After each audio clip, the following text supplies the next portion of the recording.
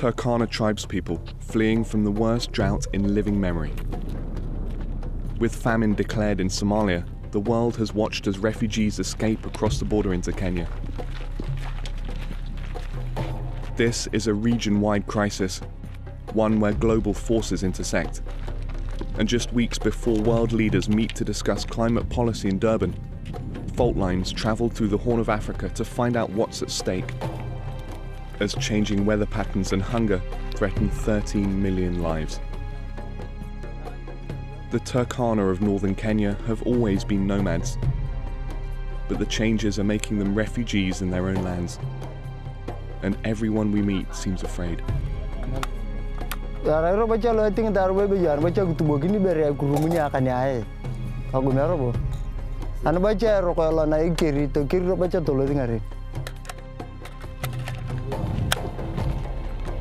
The place this family has escaped from is where Fault Lines is heading, along a road lined with stories about a way of life coming to an end.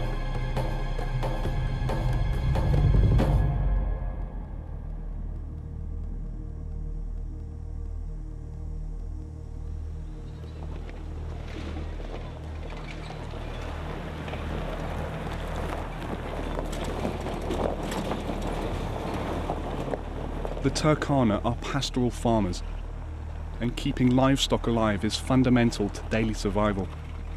We've just seen another group of young men sitting on the top of this hill carrying a weapon. It seems like it's something we're seeing increasingly as we get closer to Toronyang and the border area, where we've heard that security has become a real problem as resources dry up and tribes fight with each other over the resources that remain. The Akasukut family has been walking for days. They left Toronyang after their herd of 400 animals had shrunk to just 5. They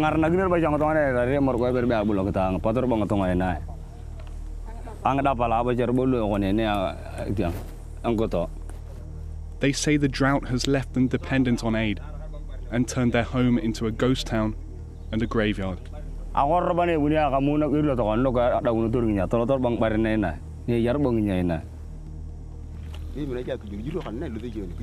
Tribal elder James Mary used to be a rich man before his community fled Toronyang after a wave of killings by an Ethiopian tribe the Turkana call Marile.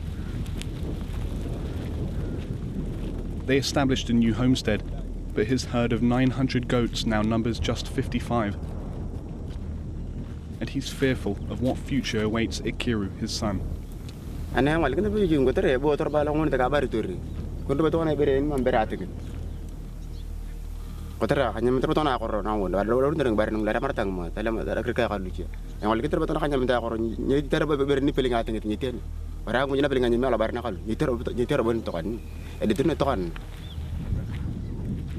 We're traveling under the protection of Toronyang's tribal chiefs. They tell us enemies of the Turkana are all around us.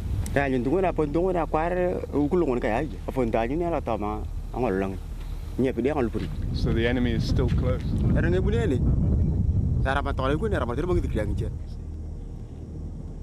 Conflict has worsened as rival tribes compete for increasingly scarce resources. In Toronyang, massacres have taken place twice this year. The Kenyan government has had to send in armed troops. So these guys are going to take us to the town where everyone's had to leave because of the attacks and the lack of security. You can see the soldiers just over my shoulder here. This is a place where the security presence has really been ramped up over the past couple of months because of attacks across the border from cattle raiders. There's no question that resources are disappearing. Over the past 40 years, greenhouse gas emissions have raised global temperatures by almost 1 degree Celsius. Weather patterns have changed too. Since the 70s, rainfall in Kenya has declined by more than 100 millimeters a year and is increasingly unpredictable. Pasture is scarce during droughts, which come more frequently. And even the waters of Lake Turkana are receding. In Toronyang, it's having fatal consequences. After the massacre, they all left this village, and those who had animals to keep here for for pasture. Lived in the homestead that we are going now. Okay.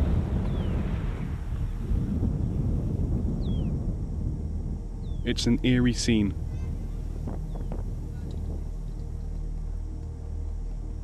Homes abandoned, and reminders of death everywhere you look. Littered around this entire area are the bones of livestock that have been killed by the drought over the past few months. And just over there on the horizon, that patch of green is where the Marilla tribe are hiding. The Todonyang chiefs have told us that that's where the majority of the Turkana around here have been killed by cattle raiders coming across the border.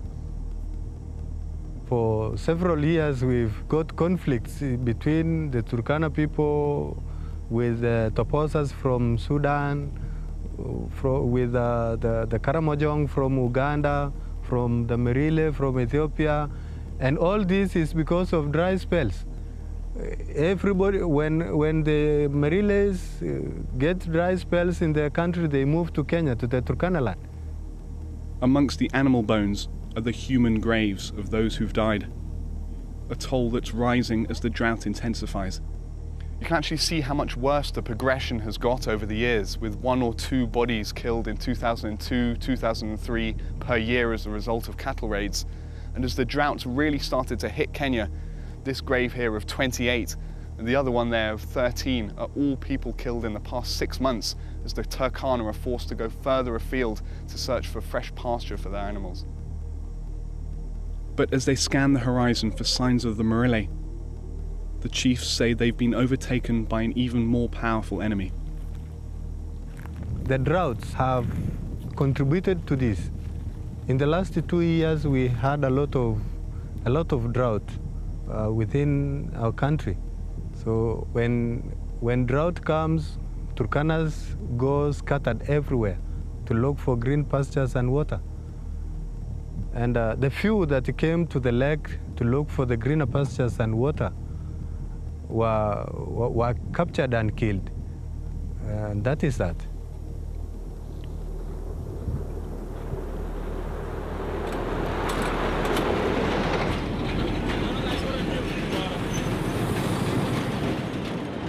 It's not just in the arid lands that Kenyans are living on the edge. This is Kibera.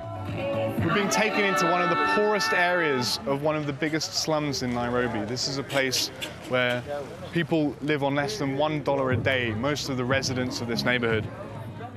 Home to almost 200,000 people, malnutrition rates are rising. This one. And hunger is being exacerbated by changes in a different kind of environment. The market. Yes. Last month it was 3,500. Yes. So that means it's more than doubled in 1 month. Yes. The price of sugar. Wow. Halima Bodana is struggling to provide for her granddaughter, 16-year-old Nasibo. In the space of just a few months, Halima says the prices she's paying for rice and sugar have more than doubled. Samani mara mbili lakini sai sababu vitu umebanda mara moja tu. Makai tu vitu unabanda mbaya. In a neighborhood where more than 50% of residents are unemployed, Halima's difficulties are common, as the price of basic food items spirals out of reach. Unajua hata sisi tunashangaa ni kwa nini. Tumeshangaa kabisa. Sasa hatuwezi elewa. Mali tunanunua tunapata zimeongezewa. Sasa na sisi tukinunua huko tukilete pande hii hatuwezi uza vile tumeuziwa, ni lazima na sisi tuongeze kitu. Kwa sababu tunalipa nyumba, tunalipa hii na wafanyikazi. Food markets are impacted by droughts and floods. They are impacted by the price of oil. There are many factors that result in the prices of food evolving over time. But over the past 5 or 6 years, the volatility has been significantly higher than in the past as a result of speculation. As the UN's food security expert explains, commodities markets like the Chicago Mercantile Exchange used to help food producers hedge against risk, allowing them to buy and sell goods like maize at predictable prices. Then, a decade ago, the US deregulated the markets. and let investment banks and hedge funds in on the action. The logic was not anymore linked to the real economy of supply and demand. The logic became a purely gambling logic, a purely financial logic, in which traders follow what others do in a herding behavior that really accelerates the bubbles forming and the bubbles exploding and increasing the volatility on the markets. So you think this has a real impact in local markets, in places like Kibera in Nairobi? They actually feel those effects? They have a direct impact, especially since many low-income countries import much of the food that they consume. As the price of staples soars, in downtown Nairobi, the reaction is taking shape on the streets. The Kenyan Revolution is on every Kenyan. Right to petition the government through demonstration, picketing and assembling. That's why we're here as members of Unga Revolution, to make sure that we put the government on task, on their responsibility to feed Kenyans.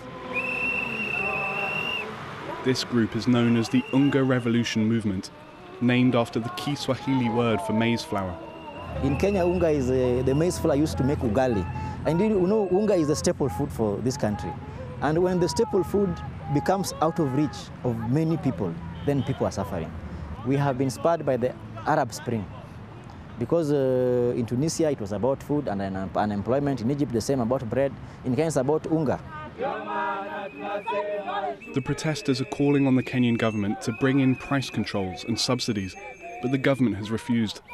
And if needs be, we are going to mobilize Kenyans into a popular revolution, because if our government cannot listen to us, then we have no option. A government that cannot feed its people has got no business being in power. The Unga revolutionaries are now on their way to the main bus terminal in Nairobi to try to find more people to participate in their demonstration. Bringing traffic to a standstill, a large crowd soon gathers. I think there is now a sense that things cannot go on.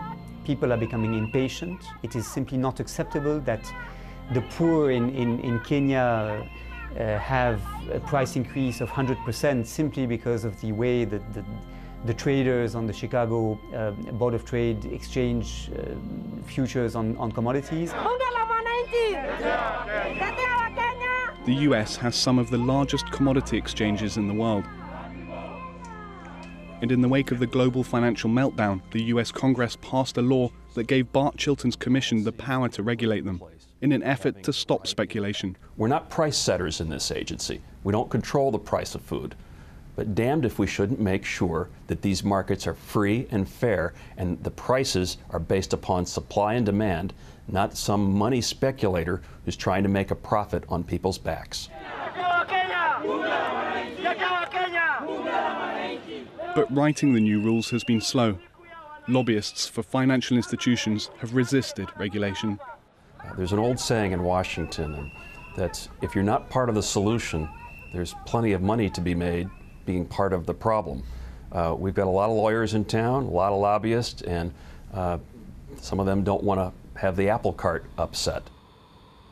When anger and unrest flared around the world as food prices spiked in 2008, it was a warning sign for the United States, and not just for financial regulators.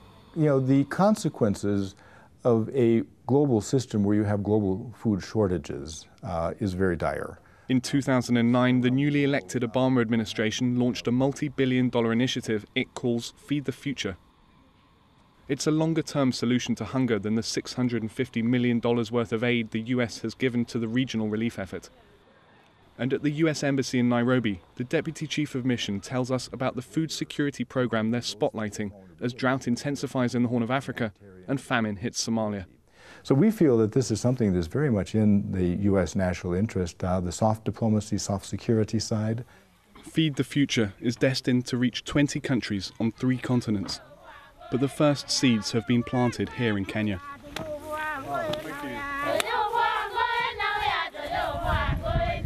The US Agency for International Development, or USAID, is in charge, and they took us on a tour.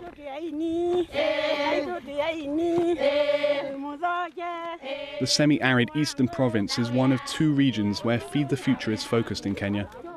So we decided that we would focus our efforts in those 2 areas, but specifically on seeds, fertilizer, technology, land management, and regulatory structures. USAID's partners are cultivating new habits among small-scale farmers who typically rely on maize to survive. They're encouraging them to diversify their crops with cassava and sweet potato and plant specially bred drought-tolerant seeds. We create awareness, farmers start wanting it. Right. And then when the farmers demand it in the local agro-dealer, the agro-dealer demands it from the company, and the company says, it's worth my while delivering there now. USAID contractor David Priest promotes seeds that have been licensed by private companies, selling small quantities to farmers who test their yield. We are developing the role of seed companies. Some of them are Kenyan companies. We also work with 3 or 4 or 5 international seed companies, 1 international fertilizer company, and we see them as partners. That's good, huh? Thank you. The model won't work in parts of the country worst affected by drought. Richness to it. But the idea is that developing supply chains of seeds, fertilizer and irrigation technologies will provide food for the region and open up new markets. The focus of what we're doing is really to sort of provide those supply chains to attack behavioral norms, which will then lead to greater opportunities for the private sector to come in. But some Kenyan farmers disagree with Feed the Future's strategy. So this is the cassava. Evans Mungai is an agroecologist who works with a farmers' collective in the central province, an area with more plentiful but increasingly unpredictable rainfall. When there is no maize, people tend to think that there's hunger. But we want the community to come up with an alternative solution, promoting their own indigenous foods and consuming them as well as marketing them. But you think that can be done naturally? At first, this approach to food security seems to have a lot in common with USAID's, encouraging farmers to diversify and plant crops suited to a warming climate. But there are important differences. The farmers here grow food organically without the use of chemical fertilizers. You minimize the cost of production, so the farmer will have good returns. Secondly, you use what is locally available, so you don't have to depend on the, external inputs. And that's the other crucial difference. Here, the farmers are opposed to the commercialization of seed stocks. They want to keep away from this habit of, depending on multinational companies on issues to do with seeds, because we believe that whoever controls the seeds controls the lives of the people.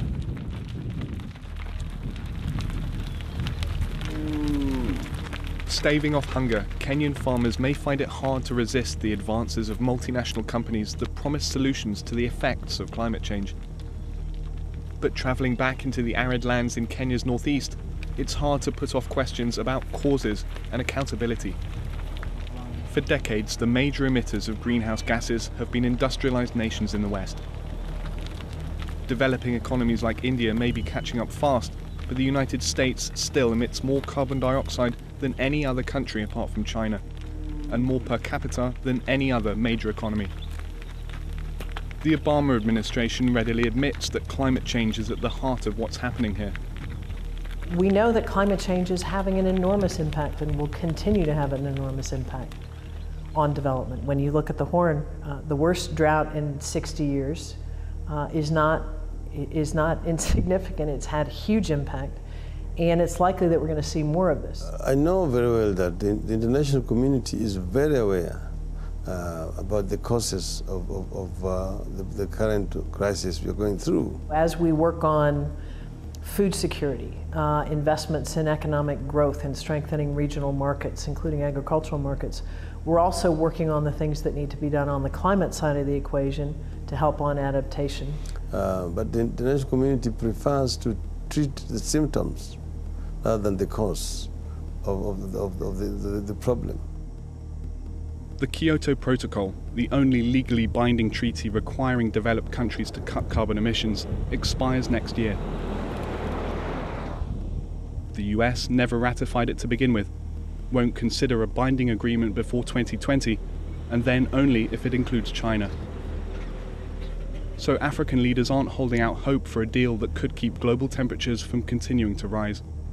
The attitude we saw in Copenhagen and also in Cancun was not very encouraging, in the sense that the major developed economies are not really willing to take drastic steps that would help to reduce the emissions. In Ijara's pastoralist communities, there's a greater sense of urgency.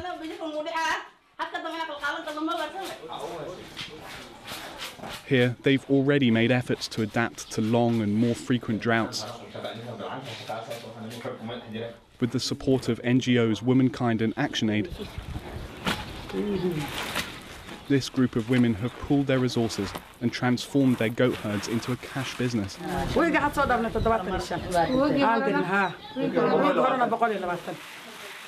entrepreneurship has helped them weather this dry spell, but their business is faltering.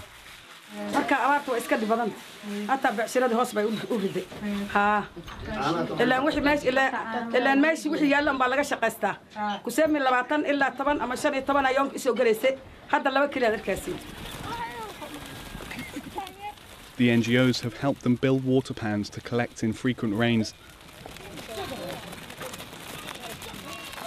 The women bring the goats to drink, and the children fetch water for their families. But their efforts to adapt to the harsh consequences of climate change haven't been enough.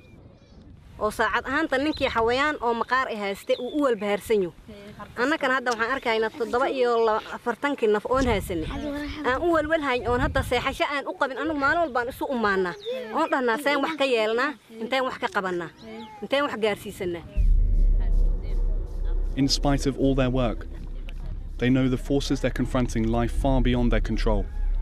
In industrialized countries whose carbon footprint is exponentially higher than that of pastoralist societies.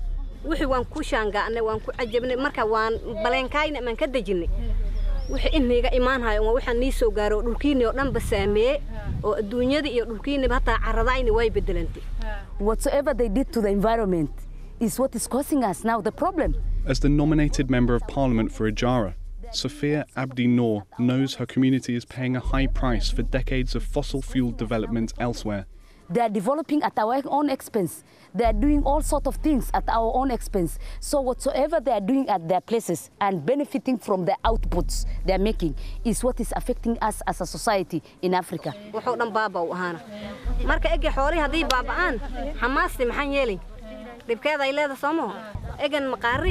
hadeen horaan tabacnay oo markii hore oon dhunnay aan ku dhunnay lo iyo eri aan tabacayni oo wixii dhaqankayni ahayna oo hiday dhaqan horaan noo ahay awoowiyahayna ka soo gaarina ay ahayd hadda waxaan aragnay inaan waxaan meel gaarsiin karno aysan jirin. Does she think people in the West realized this? marka bacdi dhibaatadii ayaga xaq u sameynayaan dib uu dhulkan wax u keenayo ma malaysan hayaan waka wasaasad ogaanaysa saas ugu sheegaysa dantoodii la iska wataan annakana waxa dhibaatada ay xaq ku sameynayaan annakana dhulkayna oo dhan basaameeyay. For Sophia, the drought is a final warning to world leaders discussing the future of global climate policy in Durban. And as she contemplates a precarious future for the people of the arid lands, she has a message for one delegation in particular. I'm very much disappointed with the President of the United States of America, Barack Obama. We, the world all over, had a lot of hope in him. We had a lot of expectation in him. We want him to take the lead in trying when they're coming for Durban, and for once for him to stand up for the interests of the world, not their own interests.